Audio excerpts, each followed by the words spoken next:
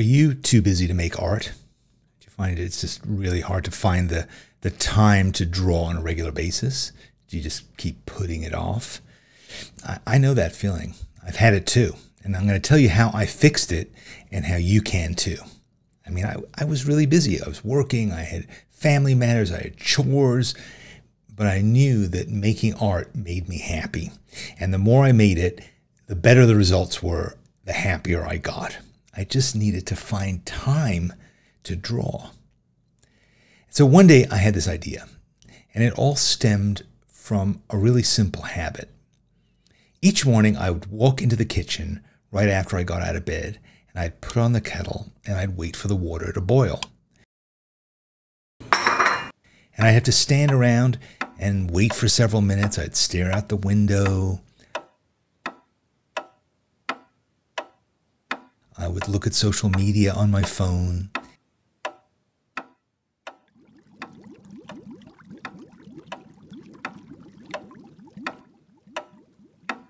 And then eventually the kettle would boil and I would pour the hot water onto my tea bag. And then I have to wait again while the tea steeped.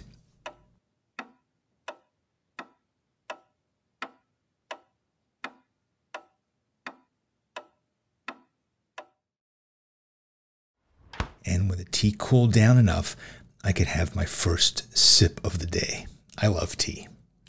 Now, this whole process would take around 8 or 10 minutes, and it was time wasted, time killed, dead time, blank time, time in between things. So one day I had this idea. I brought my sketchbook with me, and as I made my tea, while the water boiled and the tea steeped, I drew my cup. So those 8 or 10 minutes were spent doing a drawing of my teacup. It was a simple thing, but it was a real pleasure. And I decided to keep a sketchbook right next to my kettle. So every morning when I would come in, I would turn on the kettle, prepare my cup, grab my sketchbook, and draw for 10 minutes. Day after day, I drew my teacup. It was just me and my cup and my sketchbook and my pen, meeting every morning for 10 minutes. Sometimes I would practice cross-hatching. Sometimes I would look at the way the light fell on my teacup. I might draw it from a slightly different perspective. I might draw it in a slightly different way because I slept well or not well.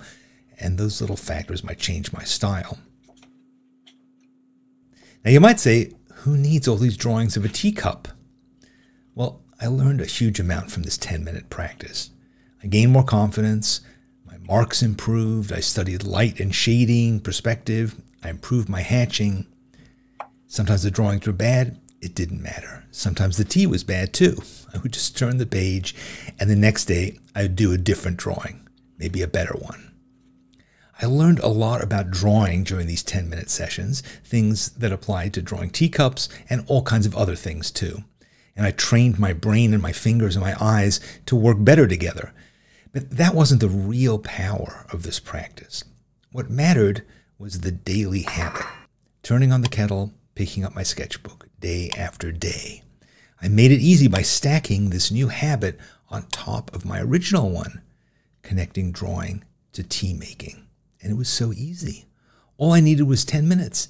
10 minutes to start my day in a wonderful way. 10 minutes I'd just been killing anyway. If you're overly busy, if you're overthinking things, if you can't figure out how to make art a regular part of your life, if you're plagued with perfectionism, why not try something like this, connecting a simple, regular habit you have with drawing? What's a regular thing that you do? And could you enhance it by making some art? I promise it'll make a huge difference to your drawing and to your happiness. Oh, and if you like this idea, you might like my new book. It's called You Do You, and it's a book of essays about the creative process, about giving yourself permission and the opportunity to be creative. Fun, snackable little ideas, kind of like this video, and all of them are illustrated too.